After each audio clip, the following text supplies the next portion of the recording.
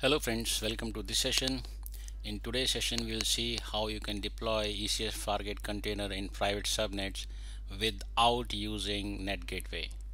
So we'll not use NAT Gateway to download ECR images. Rather we'll use VPC endpoints. So we'll create some interface endpoints and gateway endpoints and then deploy ECS Fargate container in private subnets. We'll try to follow this diagram. We'll create a VPC, public and private subnet. We'll create container in private subnet, and we'll create these four endpoints. One will be ECR API interface endpoint, another ECR Docker images interface endpoint, then one S3 gateway endpoint, and the last interface endpoint will be for CloudWatch. These are the minimum endpoints which we need to create to make the container up and running. You may need some other endpoint to be created depending on what your container needs access to. So let's go to VPC, log into AWS console, and here is my VPC CIDR range. I have subnets already created, two private subnets and two public subnets. Private subnets, private 1 and private 2, the route table only allows VPC routing, and subnet public, these two allow VPC routing as well as internet gateway. So internet access is also allowed through these public subnets. Under NAT gateway, I have not created any NAT gateway, and now we'll create endpoints. So let's go to endpoints, create endpoint, give some name. So we'll create ECR API endpoint first. I will call it connect ECR API AWS service. In services, try to search ECR and you will see ECR API service. Select that, select the VPC, and this is my VPC here. For subnets, always select private subnets because our container is in private subnet. So I'll select private subnets, IPv4 IPs. Security group should allow access to this, so I have created this security group here. I'll quickly show what this security group looks like, and if you see inbound rules, it allows traffic within VPC for all the ports. You can restrict it based on your requirement. Policy, again I have given full access, but you can create your own custom policy restricting access. Tags, if you want, I will leave it default and create endpoint. So it will start creating this ECR API endpoint now. Now while it's creating it, we will create another endpoint. So create endpoint again, and this time we'll create for Docker. So connect ECR, I'll call it DKR AWS service. You select ECR, and you see the second service ECR.DKR. This is what we require. Select the service. VPC again, the right VPC. Subnets, make sure you select private subnets here also. IPv4, select the right security group which allows access. Again I am giving full access here, you can restrict as you require. Create endpoint. So this will start creating ECR Docker endpoint. So now we'll create the third endpoint for CloudWatch. So we'll call it connect minus CloudWatch AWS service. Now service is not by name CloudWatch, actually internally called logs. So if you select logs and you see here it's selected, select this, select the VPC, again private subnets, IPv4, right security group, and I'm again giving full access. You can restrict, create endpoint.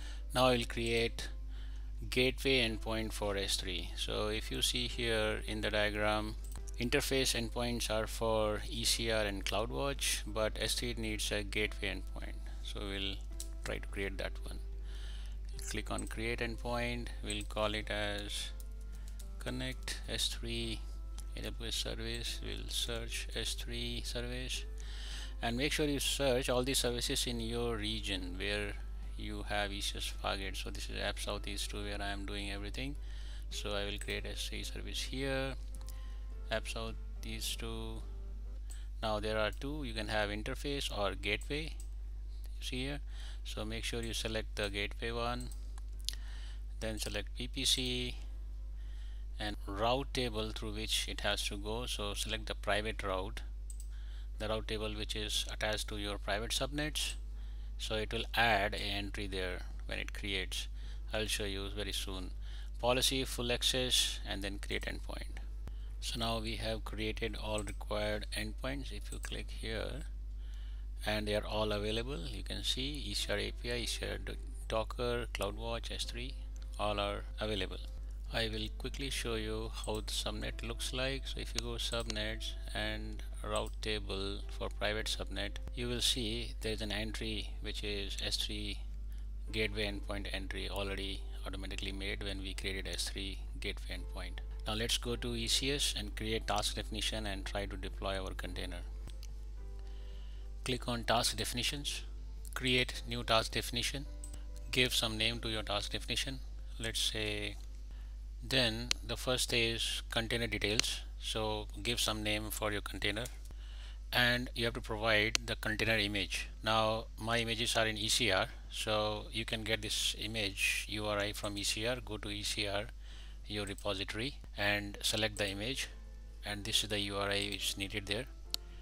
Let's go back, paste. Container ports. Now my container exposes 8080 port, so whatever port your container will be running on, we have to expose that. And TCP or UDP, will select TCP. App protocol, leave it as HTTP. Environment variables you can pass, or you can pass through S3. Health check for the container. So for my container, the health check will be at port 8080. So I will place this. Interval, which says what should be the interval between two checks. So let's say it should wait 5 seconds, that is minimum. Timeout, so if the response is not received within that time, then it will consider as fail. So minimum is 2 seconds, I will give it 3 seconds. Start period, I will leave it empty. Normally this is the time which you allow the container to boot up, and then the health check should start. And retries, I will allow to try at least 3 times before it says it fails. Next, app environment, it should be a Fargate. I'll be using Linux. Now CPU, I do not want for demo purpose 1 vCPU, I'll keep it as 0.5. Memory also not that much required, 1 GB is more than enough for demo purpose. You can select based on your container requirement. Task roles, so ECS task execution role by default. Network mode will be AWS VPC for Fargate containers. Storage also I will leave it default, but if you have any requirement, you can actually attach either EFS or Docker volumes to this. Monitoring logging, you can actually log to CloudWatch if required, you can add that. I will leave it as default. And tags, so next, so you can review the changes and create. So this will create the task definition. So task definition is created. We'll go to cluster now and create cluster. Give a cluster name, let's say private cluster. Networking, select the VPC where it will be. So this is a VPC, and instead of selecting all the subnets, I just want private subnets, so I will remove public subnets. So it has only private 2 and private 1, and rest I will leave it as default and create. So this will create ECS cluster. So cluster is created. We'll go in cluster, it's in active state. We'll create a service.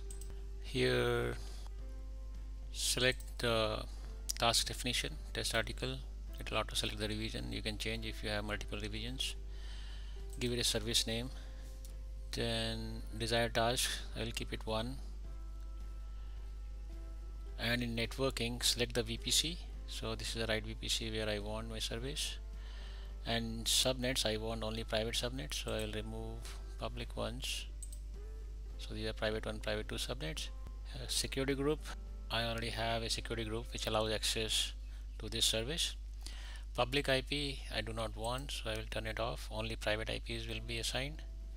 Load balancing, right now we will not attach this container to any load balancer, and no service auto scaling option setting, we will just create. So it will take a couple of minutes to create this service. Okay, so the service is created now. We'll go to tasks and refresh. It's trying to provision the container now. Health status is unknown. We'll go inside the task to see more details. So image URI status is still pending and health status is also unknown, and it will try to download the image from ECR now using our ECR endpoint. Status is still pending. Status has changed to running now, and very soon it will check the health status of the container.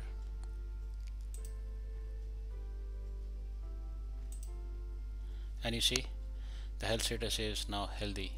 So if you go back service task and you see, you'll refresh this and status is healthy and it's running.